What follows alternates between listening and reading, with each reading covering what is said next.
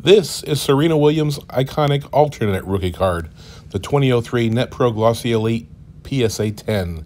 There are only 29 PSA 10s in the world, which makes this a scarce card, but not quite as rare as the 1999 Sports Illustrated for Kids Serena card, which I consider her true rookie card. Some others out there consider this one because it is sanctioned by the WTA. Go as you will, this is a card that sold for $96,000 at its peak 1 year ago. More realistically, it sold in the $50,000 to $65,000 range in 3 sales after that, from January 2022 through April 2022.